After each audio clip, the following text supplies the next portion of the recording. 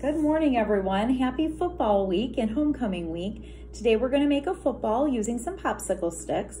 So go ahead and get out your popsicle sticks, and I glued about 7 of them together.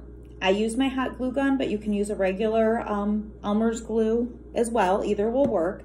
And then I did, just to make it a little bit easier, I did a one across to help reinforce it.